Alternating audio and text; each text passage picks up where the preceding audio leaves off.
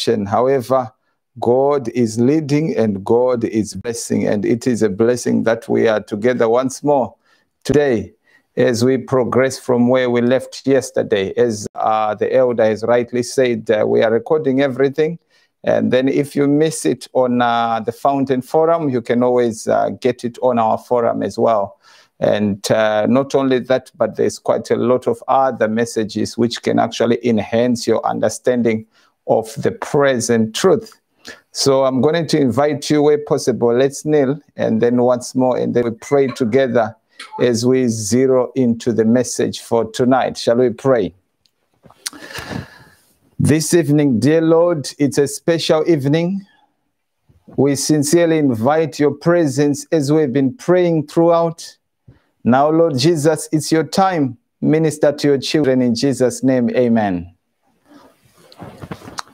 So we have a wonderful presentation today. I want to welcome you, those who are on Zoom, and I want to welcome you, those who are on YouTube, and also our colleagues on Facebook. We are looking at the subject of sealing process and the 144,000. As you know, this is actually such a wonderful topic. And many of us, there's been a lot of debates and argument about the 144,000. Is it literal? Is it symbolic? To be honest with you, I'm going to focus on those things which I felt, which I've been impressed by the Spirit, that these things are very important. And if we're going to talk much about these debates of whether it's symbolic or whether literal, we'll deal with that. But however, I'm sure by the Spirit of God, we'll focus on those things which are critical. So I want you to follow this very closely as we focus on this. I hope you can hear me. Whenever you cannot hear me, please just say we can't hear you, and then we see we can adjust something. The Bible says in the book of Revelation chapter 7 from verse 1, and after these things I saw 4 angels standing on the 4 corners of the earth, holding the 4 winds of the earth. You know, the 4 corners of the earth, we are talking of the 4 sides of the canvas, east, south, west. So the angels are holding the 4 winds. Now the question is, what exactly are the 4 winds? The Bible says in the book of Jeremiah chapter 25 from verse 31, a noise shall come even to the ends of the earth. The Lord has a controversy with the nations. He will plead with all flesh. He will give them that are wicked to the sword, says the Lord. Thus says the Lord of hosts, behold, evil shall go forth from nation to nation, and a great whirlwind shall be raised up, strife. If you look at Daniel chapter 7, you find that, you know, there was strife on the sea, and then a beast will rise up, a strife on the sea, a beast will rise up. So when we are talking about winds, we are talking about turbulence, we are talking about war, we are talking about calamities and problems. And God says there are 4 angels which are holding the winds. And the reason why these 4 angels are holding the winds,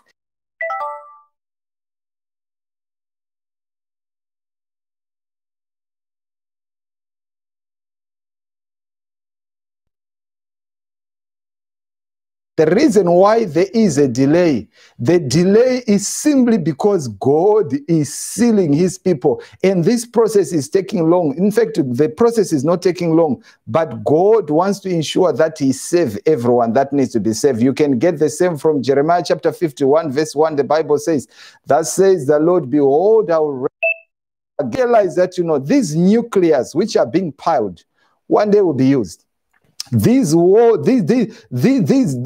machines of war, one day will be used. But today you find that, you know, God is holding through his angels, he's holding the 4 winds until such a time. The Bible says in the book of Revelation chapter 7 verse 2, and I saw another angel ascending from the east, having the seal of the living God, and he cried with a loud voice to the 4 angels, to whom it was given to hate the earth and the sea, saying, hate not the earth, neither the sea, nor the trees, till we have sealed the servants of God in their foreheads. So now the reason why there is a delay to allow these winds to plunge, to destroy, it is because sealing process is taking place. Have sealed our servants. Now the question is, what exactly is a seal? Let me take you to the book of Romans chapter 4 verse 11. The Bible says, and he received the sign of circumcision, a seal of righteousness, of the faith which he had yet been uncircumcised, that he might be the father of all them that believe through, though they be not circumcised, that righteousness might be imputed unto them all. So a seal and a mark and a sign is one and the same thing. It's a sign of circumcision. It's a seal of righteousness. So we are talking about a sign. We are talking about a seal. It's one and the same thing. Now let me take you to the book of Esther chapter 8 verse 8. I know you are very familiar to these verses. Write ye also to the Jews as it liketh you, in the king's name, and seal it with the king's ring. For the writing which is written in the king's name and sealed with the king's ring may no man reverse. So now the one who has power to seal is the king. He will seal with his ring. He will seal in his name. And nobody can change what he has written. Now, let's actually take it again from the book of Isaiah chapter 33 verse 22. Let's look at the one who has authority to seal now. For the Lord is our judge. That's Isaiah chapter 33 verse 22. For the Lord is our judge. The Lord is our lawgiver. The Lord is our king. He will save us. So the judge, the lawgiver, he is also the one that will save us. Not only that, he is the power to seal. He has the power to seal. Why? Because he is a lawgiver. Chapter 8 verse 16, the Bible says, bind up the testimony and seal the law among. Now the question is, what exactly does that mean? Great Controversy, page 452, paragraph 1 says, the Lord commands by the same prophet, bind up the testimony, seal the law among my disciples. That's Isaiah chapter 8, 16. The seal of God's law is found in the fourth commandment. Now the question is, why is the seal found in the fourth commandment? It goes on to say, this only of all the 10 brings to view both the name and the title of the letter. And he is also, where did he create? He created the earth. And then it goes on to say, it declares him to be the creator of the earth, heavens and the earth. And thus shows his claim to reverence and worship above all others. Aside from this precept, there is nothing in the Decalogue to show by whose authority the law is given. So we worship God, as we learned from a day before yesterday and yesterday, to create, not because of his ability to sustain. His worship because he created heaven, the earth, and the sea, and the fountains of water. This is a call of worship, to worship, which is Revelation chapter 14, verse 6 and 7. Now, the question is, what is the seal of God? Last day events, page 214, paragraph 4, it says, just as soon as the people of God are sealed in their foreheads. So now, the sealing takes place in their foreheads. Now the question is, are we going to have a mark on our foreheads? I wish I had a long time. I was going to explain in detail what it means to have the seal of God. But however, let the spirit of prophecy explain to us. It is not any seal or mark that can be seen, but a settling into the truth, both intellectually and spiritually, so they cannot be moved. Just as soon as God's people are sealed and prepared for the shaking, it will come. Indeed, has begun already. That's why tomorrow we are going to talk about shaking. We are talking about sealing today, but tomorrow we are going to talk about shaking. So now sealing, the Bible says this is settling into the truth, both intellectually and spiritually. What actually that means is that mentally, I understand what I believe. I can tell what I believe. Practically, I live according to what I profess. In other words, my religion is not that of mouth, but it's reflected in my life. Morally, I conduct my life according to the principles of that which I believe. Therefore, I'm grounded and I'm rooted in the spirit principles of God. When we have come to a point when the character of Christ is reflected in our life, then we have been sealed. We have settled into the truth, both intellectually and spiritually. Now listen to what Ezekiel says. Ezekiel chapter 9, verse 4, the Bible says, and the Lord said unto him, go through the midst of the city, through the midst of Jerusalem, and set a mark upon the foreheads of the men that sigh and cry for all the abominations that be done in the midst thereof. Now Ezekiel is watching, and in this vision, God is saying to the men, go through the city, set a mark on the foreheads on those who cry and sigh about the abomination that are done in Israel. If I had time, I'll talk about the abomination, but for this presentation, I'll leave that. But however, if you want to know more about it, I've done another presentation called The Sealing. You can find it on our channel, which talks very much, we focus on the abominations. But for this one, we are dealing with a different thing altogether, but we leave that aside. Now the question is, let's actually look at what it means to cry and sigh about the abomination. What does it mean when you cry and sigh? Now the question is, how do you view the abomination, or how do you view sin? The book Testimonies, volume 3, page 266, paragraph 2 says, the true people of God who have the spirit of the work of the Lord and the salvation of souls at heart, whoever views sin in its real sinful character. So they will view sin in its real character. They will always be on the side of faithful and plain dealing with sins, which easily beset the people of God. Now righteousness has been compromised. People have sugarcoat sin. Sin is no longer called sin anymore, but the children of God, they will call sin by its rightful name. They will not mince their words. They will be honest. They will be faithful, and they will be truthful. Therefore, they will cry and sigh when they see the abominations. I'm here in England. And when we arrived from Zimbabwe a long time ago, we arrived in England, and there was this term called cohabitation.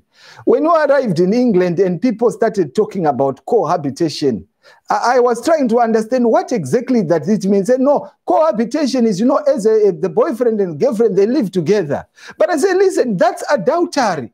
That's fornication. The real term for such things is fornication and adultery. But this world, they will say it's cohabitation. When you are cohabitating, you are in sin. That's what many people do when they go abroad or when they are in diaspora. They will do those things which they don't do when many of their relatives are watching. But the children of God will sigh and cry.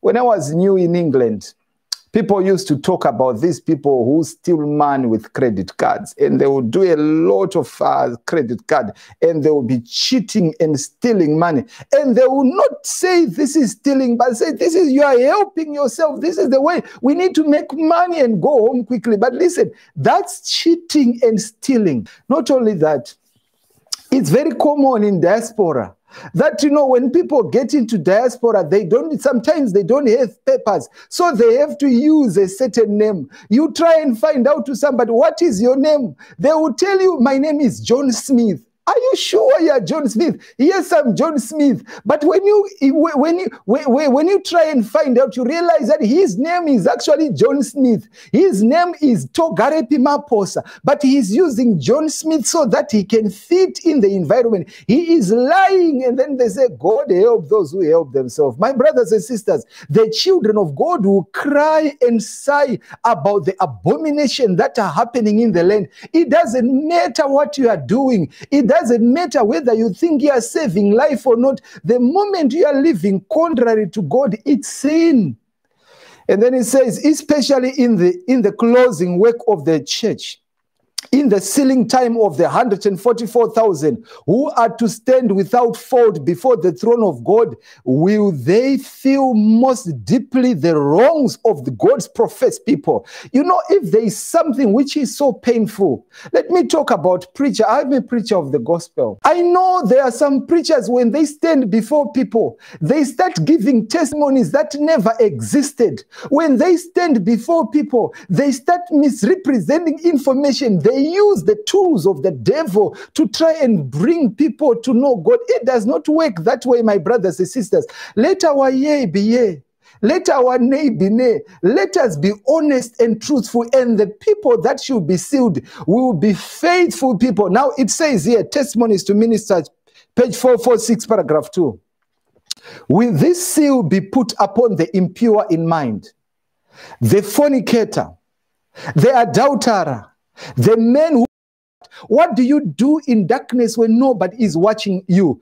Does my character correspond to the qualifications essential that I may receive a passport to the mansions Christ has prepared? For those who are fitted for them, holiness must be enwrought in our character. In other words, if we are to be saved, my brother says, there should be purity. There should not be anything that is associated with the devil. This is a message about overcoming sin and living a righteous life. And if we are to be saved, if we are to be sealed, then we need to come a time when we call a spade a spade.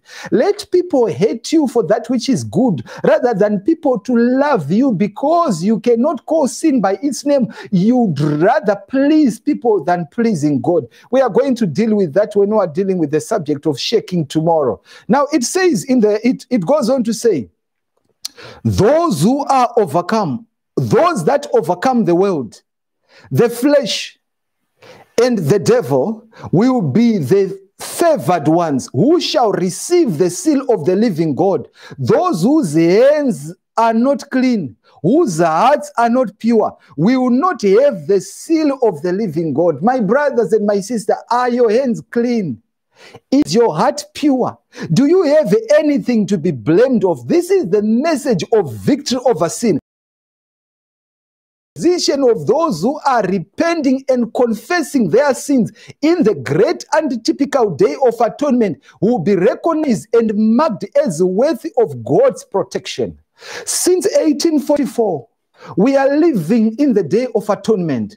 We are living in the untypical day of atonement when we need to make sure that we do not have any sins that return in our lives. We need to confess our sins before God. We need to be faithful and truthful. We need to live a life. When God looks at me today, do I have anything that I may be blamed of? My brothers and sisters, is there cleanness in my heart? Am I honest with myself? Am I honest with my neighbor? Am I truthful in my words? Am I truthful in my heart? This is the expectation of God. If we are to be victorious, Christianity is practical. It's how we live. It's how we conduct ourselves. We have spoken about the beast. We have spoken about the image of the beast, and we have made it very clear that power of the beast is the power of the devil. The power of the image of the beast is the power of the devil. And we made it very clear that in these final days, the contest is between the commandments of God and the commandments of men, and especially the commandment, the fourth commandment of the Sabbath.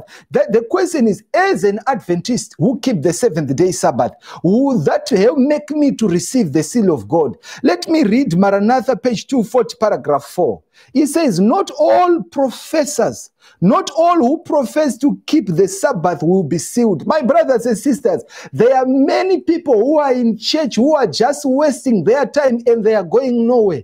There are many people in church who have backslidden long time ago tomorrow. So please follow it very clearly tomorrow, because we are going to focus on that very well. It says, there are many even among those who teach the truth to others who will not receive the seal of God in their foreheads.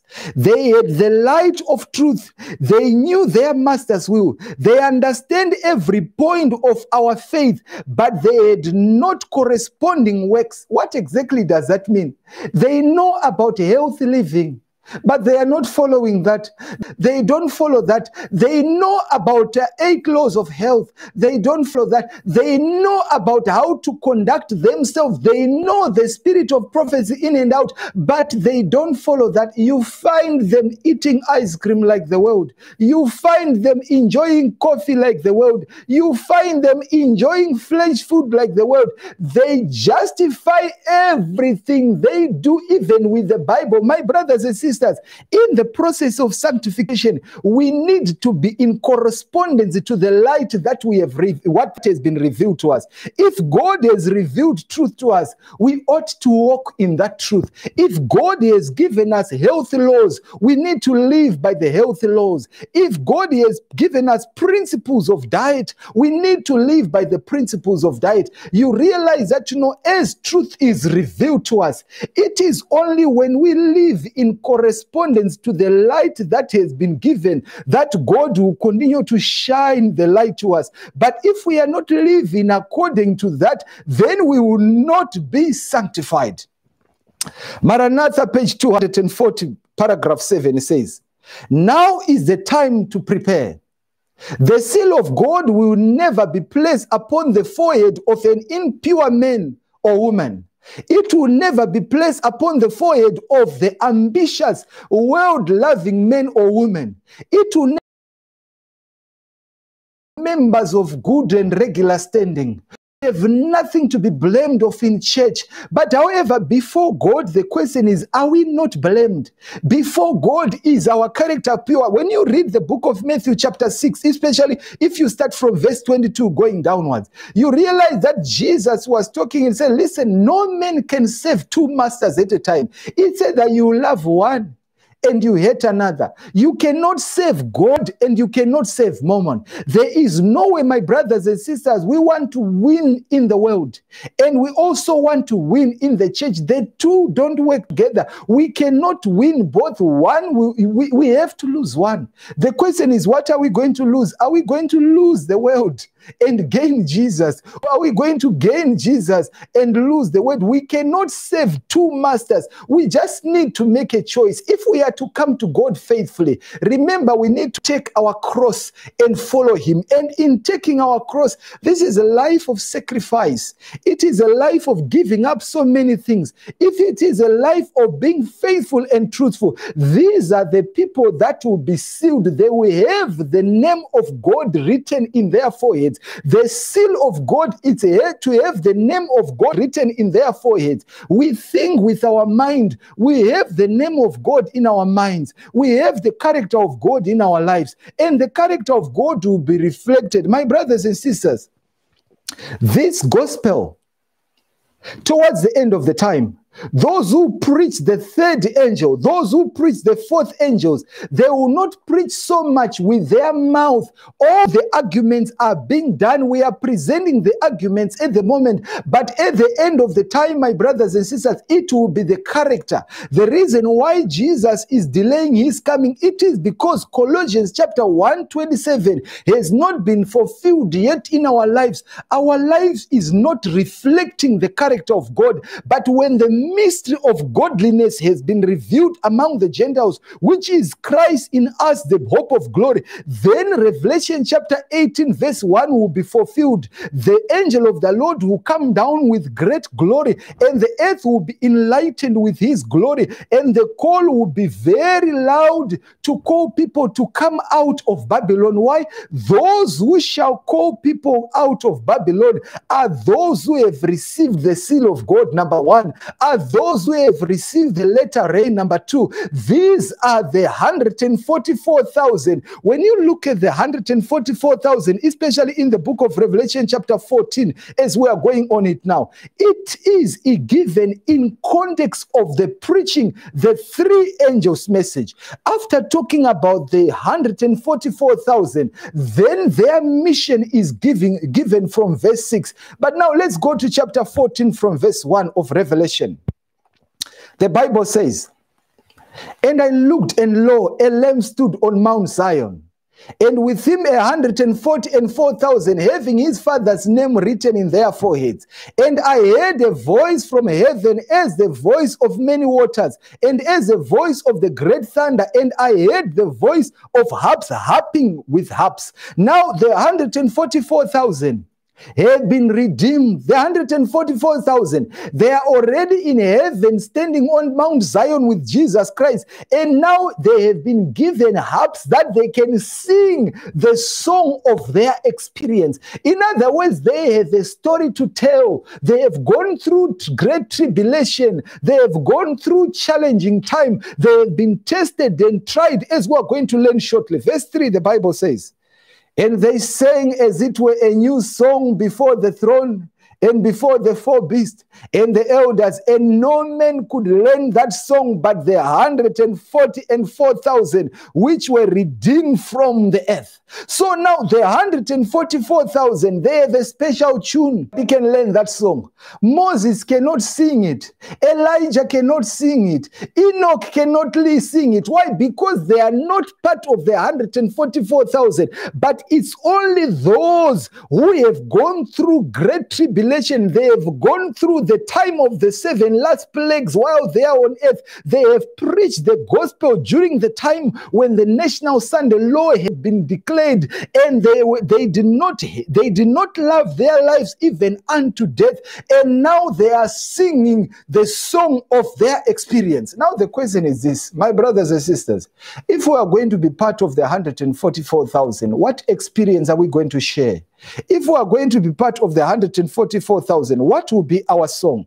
Now it says in verse 4, these are they which were not defiled with women. In other words, remember, women in Bible prophecy is a church, and there are only 2 churches. There are only 2, Revelation chapter 12, which is a pure woman, and Revelation chapter 17, which is adulterous church. Now, this church of Revelation chapter 12, she is the one that will be saved. She is the remnant church, so she has not been defiled, for they are virgins. These are they which follow the Lamb wheresoever we goeth. These were redeemed from among men, being the first fruits unto God and to the Lamb. They are the first fruits. They are redeemed from among men. They have come out of the dread tribulation, and they have not participated in any teachings of the devil. They have been undefiled. Now the question is, who exactly are they? Because they are saying they are the 144,000. Let's go back to the book of Revelation chapter 7, verse 4.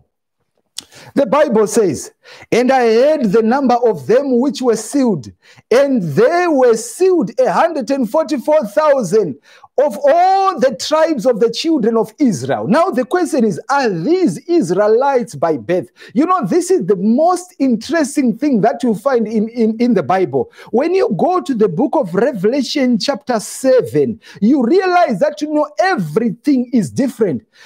Jacob, first one was Reuben. But when you go to the book of Revelation chapter 7, you realize that the firstborn is Judah.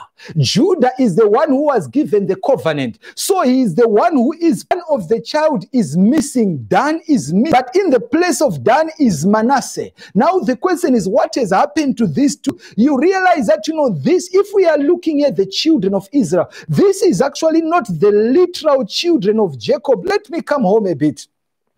The children of Jacob were 12 tribes. 10 of them went to the northern kingdom, which was known as Samaria. And the 2 of them remain in Judah, which is Judah and Benjamin. Judah and Benjamin remain in Judah, but the 10 tribes of the north, they were taken captive by the Assyrians. And then there was mixed marriages. In these mixed marriages, they come up with this nation called Samaritans. Now the Samaritan is a product of mixed marriages, is not a pure Jew. That's why those of Benjamin and Judah, when they look at the Samaritan, they will say the sons of harlot. They will say they are outcasts. Why are they outcasts? Because they are the children of adultery. Now they went into captivity and they disappeared completely. So those 10 tribes are no more today. Now the 2 tribes, Benjamin and Judah, these are the 2 tribes that remain in Jerusalem. They were taken into captivity in Babylon and they returned to Jerusalem. So right now the only tribes of Judah left is Benjamin. It's Judah and Benjamin, and the rest of them are no more. So the question is, are we dealing with a symbolic or literal. Now, we are dealing with something which is symbolic, because in the New Testament, we don't have Israel as a nation. We have Israel now as Christian. Now, let's look at the 144, the figurative or literal part of it. Now, if you remember the Israelites, Jesus, in fact, the book of Daniel chapter 9, gave the Israelites 490 years. And after 490 years, the gospel went to the Gentiles. If you remember, as Jesus was now closing his mission, Matthew chapter 23 from verse 37, the Bible says, after they had rejected him, Jesus looked at Jerusalem, and then he started crying on verse 37, "Oh, Jerusalem, Jerusalem, thou that killest the prophets and stonest them which are sent unto thee, how often would I have gathered thy children together, even as a hen gathereth her chicks under her wings, but ye will not." In other words, they rejected the salvation of Jesus, and Jesus was crying for Jerusalem. He wanted to save them like a hen gathereth his children, to verse 38.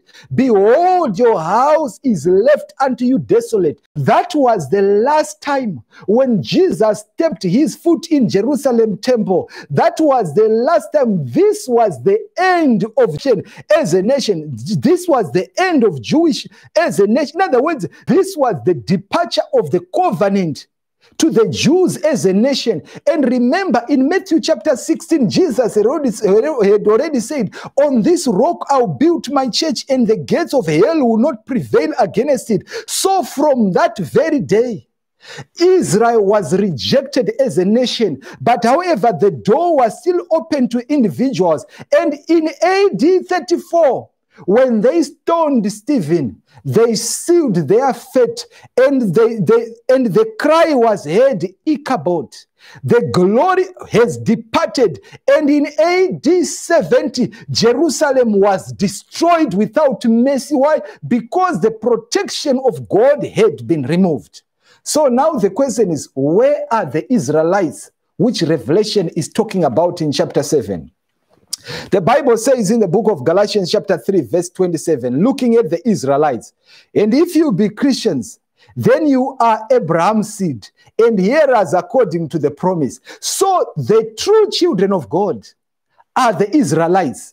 The Abraham seed are hearers according to the promise. When you learn from Exodus chapter 19 verse 6, you realize that, Israel was the kingdom of priests. As Israel was the kingdom of priests, who then now is the kingdom of priests? 1 Peter chapter 2 verse 9. I know you know these verses very well. The Bible says, "But you are a chosen generation, a royal priesthood, a holy nation, a peculiar people, that you should show forth the praises of him who has called you out of darkness into his marvelous light." You realize that the call which was extended to Israel. So the Christian of today took over from Israel. Not all Christians, but the remnant church of today took over from Israel. That's why it is called the remnant church of the Bible prophecy. That's why it is called the Israel of today. Why? Because she kept the commandments of God, the commandments which was given to Israel. The same covenant which was given to Israel is the same covenant which is there today. In other words, we are saved through the lineage of Abraham, and Abraham is the father of faith, and the true Israelites, they will follow in the footsteps of Abraham to obey the law of God. Let me go further. Romans chapter 2 verse 28, looking at the nation of Israel.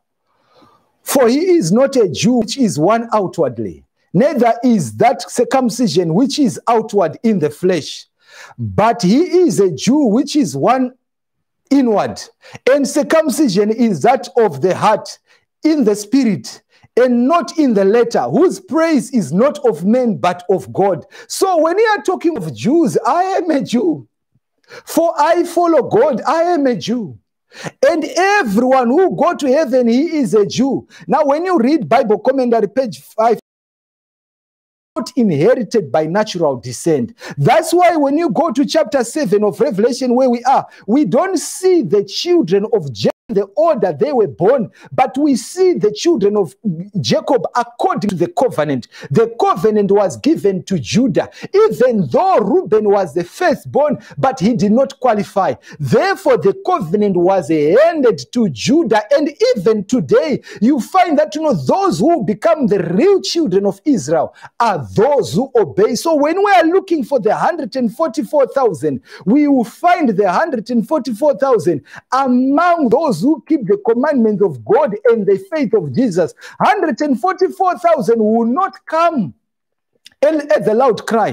144,000 is the one that will preach. The 144,000 are those who will preach the loud cry message. This is a special army which is trained to preach the gospel. They will call sin by its rightful name, and they will preach the gospel even in difficult times. The Bible says in James chapter 1 verse 1, this is the brother of Jesus, but tracing who are the Israelites. He said, James, a servant of God and of the Lord Jesus Christ, to the 12 tribes which are scattered abroad, greeting. James is writing to Christians.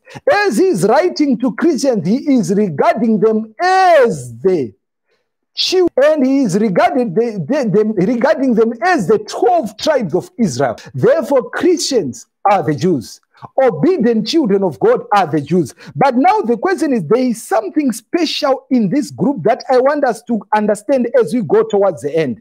It says in the book of Revelation chapter 14 verse 4, if you are going to forget everything, please don't forget this one. Now understand this. And in their mouth was found no guile. In the mouth of the 144,000 was found no guile, for they are without fault before the throne of God. Now the question is, what exactly is guile? Let me go step by step. And thy lips from speaking guile. In other words, when we are talking of guile, we are talking of sin, we are talking of lies, we are talking of that which is evil. Verse chapter 32, verse 2, the Bible says, blessed is the man unto whom the Lord imputeth no iniquity, and in whose spirit there is no guile. So Psalm chapter 32 says, in his spirit there is no guile. In other words, he does not think evil. He does not meditate evil. He has no time to be entertained with evil. He has no time to entertain evil. And this person is so blessed. Now the question is, can I live? John chapter 1 verse 47, Jesus looking at Nathanael says, and Jesus saw Nathanael coming to him and saith unto him, behold, an Israelite indeed, in him in whom there is no guile. So Nathanael lived without a guile. As Jesus looked at Nathanael, he could not see anything to blame Nathanael of. And he said, behold, an Israelite indeed. Can I live without sin in this world? Now look at the example of Jesus Christ. John chapter 14 verse 13. Hereafter I will not talk much with you, for the prince of this world cometh and has nothing in me. There was no trace of anything in Jesus which was associated with the devil. But let me take it from 1 Peter chapter 2 verse 21. For even hereunto were ye called, because Christ also suffered for us, leaving us an example that you should follow in his steps. Now the question is, what was the example of Jesus Christ, who did no sin, neither was guile found in his mouth? My brothers and sisters, we can live a life without sin. The question is, how did Jesus made a choice? And even us today, we can make a choice to commit sin. We can make a choice to flee from sin. Listen to Maranatha, page 225. It says, is no excuse for sin, however great the pressure brought to bear upon the soul. Transgression is our own act. It is not in the power of earth or hell to compel anyone to sin. The will must consent. The heart must yield. Or passion cannot overbear reason, nor force you to act sin. Sin is your own act. The devil may tempt you. The devil may do all kinds of things. That it is you that will make a decision to choose to sin. Therefore, this is the choice that you make for yourself. You find that it is not in the power of earth, heaven, or in the power of earth or hell to compel anyone to sin. The moment the devil tries to force you into sin, God will stop him. God will stop him. The devil can only entice you, and then you make a decision to walk into sin by yourself. Imagine people will say, I was forced into adultery. I didn't want to do it, but I was forced. She forced me. How did she force you? You walked into the house of a prostitute. You removed your trousers by yourself. And you did the act by yourself. And then you said, I was forced. No, you were not. You consented. You made a choice by yourself. I was forced. You know, they put food in front of me. I could not resist. You washed your hands by yourself.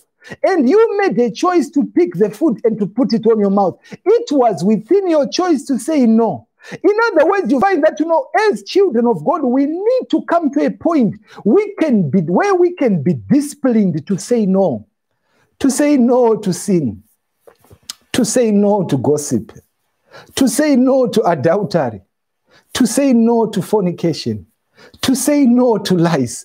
Those who will be saved are those who have been victorious over every step.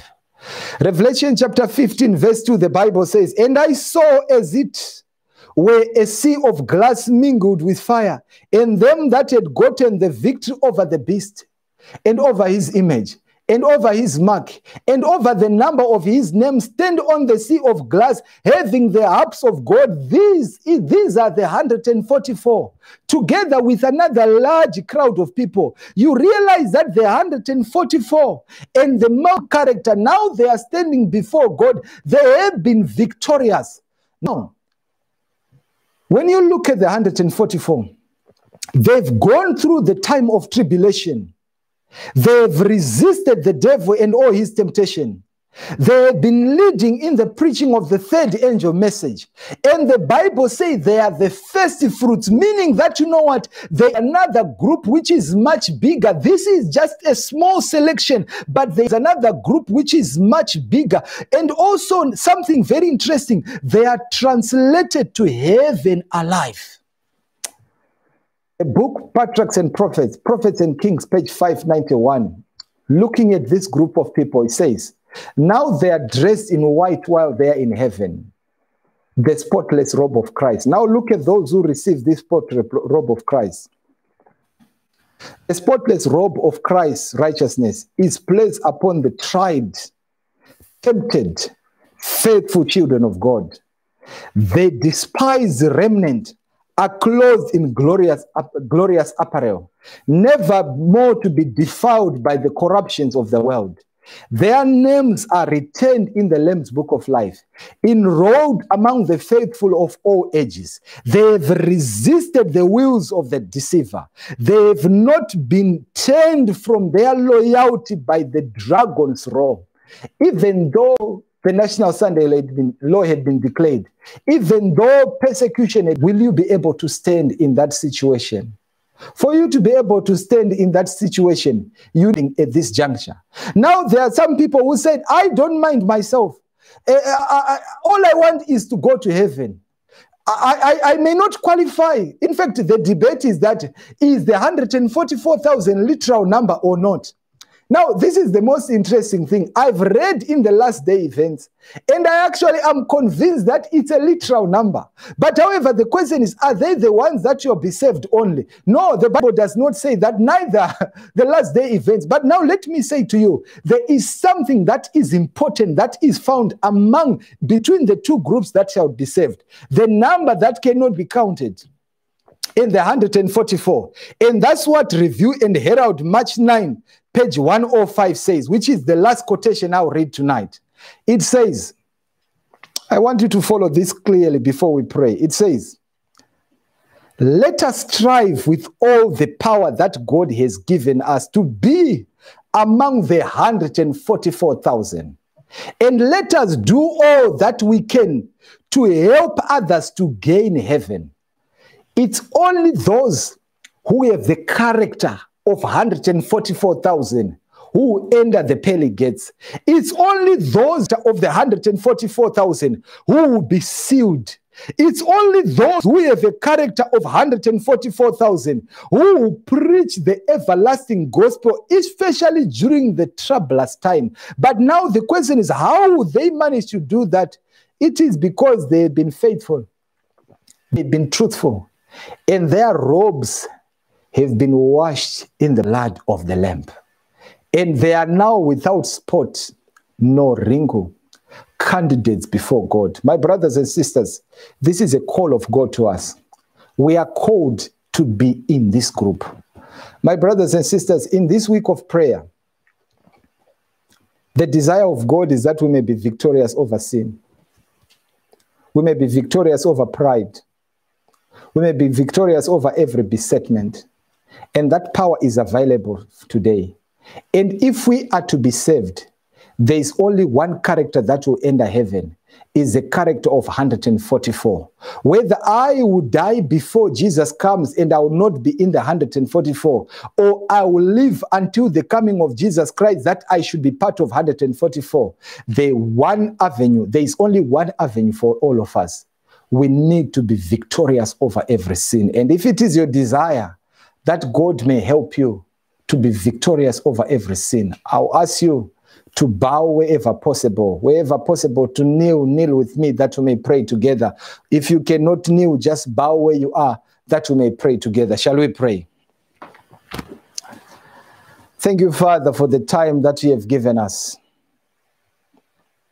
The singer says, when the saints go marching in, Lord, I want to be in that number. To be in the number 144. To be in the number that is uncountable.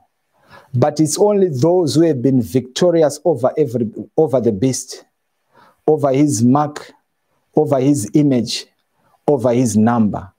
And Lord Jesus, we cannot be victorious if we are not in you. We pray sincerely that your spirit may be upon us, so that we may be victorious. Lord, please, in the name of Jesus, teach us to believe your word. And allow us by thy grace, O Lord, that we may be sanctified. Let our eating habits change. Let our lifestyle change. Let our dressing change. Let our conduct change. Lord Jesus, not that we don't want to change that we may be saved, but we want to have you first. So when we have you in our hearts, all that is nothing to do with you will fall down. Thank you for this opportunity. Extend your blessing to each and every one of us tonight. And as we prepare for tomorrow, Lord, may your spirit be upon us. May your power be upon us. Thank you, Father. Blessed be your name in Jesus' name. Amen. My brothers and sisters, may the Lord bless you. And we meet tomorrow as we focus on the subject of shaking. God bless you.